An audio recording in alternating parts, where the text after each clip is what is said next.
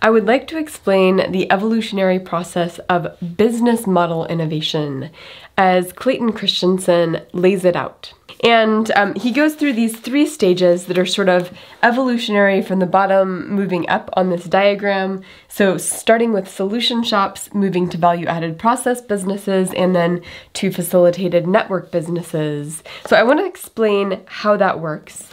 And I'm getting this from The Innovator's Prescription, which is a book that I've assigned in my healthcare economics classes for many, many years. And I think this is really helpful in thinking about how businesses evolve over time, how industries evolve over time, and patterns we tend to see as businesses improve upon themselves and disrupt other businesses. So first, let me just explain the difference between these 3 types of businesses, and then I'll explain why there's a natural movement from one to the other to the other. So starting at the bottom layer, we have solution shops, and this is businesses that mainly rely on giving people expertise, where that expertise involves intuition, it might involve interpretation of data by experts, it might involve somebody who's going to help you solve a problem through their own ingenuity. And the classic example of a solution shop is a consulting firm, because of course consulting firms do exactly this. A business comes to them with a problem, and the consultants will do research, they'll come up with creative solutions, and present those solutions to that business. But solution shops can also include doctors who listen to the patient's problem and use their own well-trained expertise and medical intuition to diagnose the patient, recommend treatments. So that's a basic solution shop. Now, a value-added process business is basically an assembly line. It's where you go to the business, once again, to solve one of your problems. But the business has streamlined that solution to that problem so much that it no longer requires expertise. It's just sort of, we know what the process is, we're going to do that process as efficiently as possible. So the value they're offering really is more efficiency rather than expertise. And they do that, of course, by taking the expertise from the past and just making that play out more efficiently.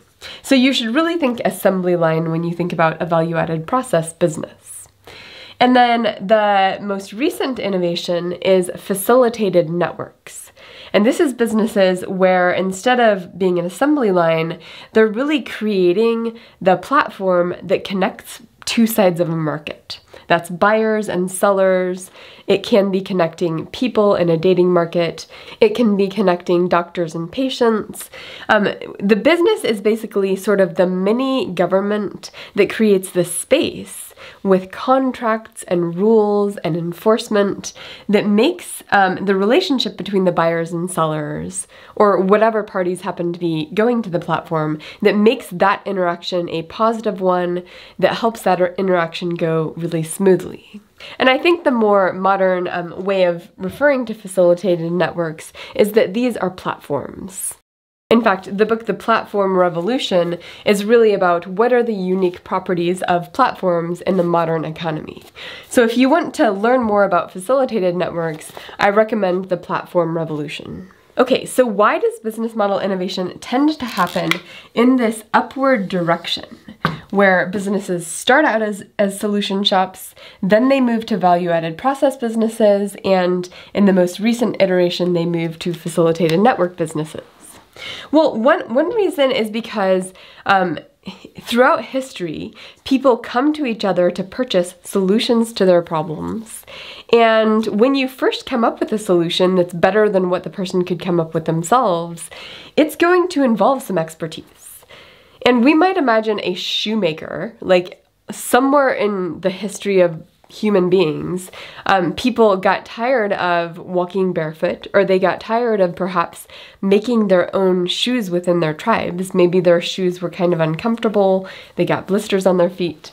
So someone came up with the idea of selling shoes to other people, and to do that, they needed to have people who really thought carefully about what makes a shoe comfortable. They used their intuition in building shoes, they gained expertise in building shoes that was sort of through experience, through learning from their father. The expertise of the shoemaker throughout history was, in a lot of ways, in the realm of a solution shop that involved intuitive expertise from someone who understood that industry. Now, of course, once people recognized, actually, we've figured out how to make a pretty good shoe with this person's intuition, then someone else can come along and say, actually, so many people buy that one shoe.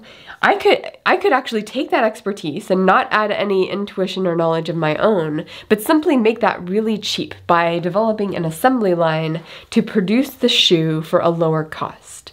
And that way I can sell it to the masses and make a lot of money as someone not who's adding the expertise, but who's making things cheap. And so that's the next stage in this business process. And then, of course, facilitated networks are basically saying, actually, there's lots of different value-added process businesses. Some of these are small businesses. Some of these could be done in a single household. Some require big businesses.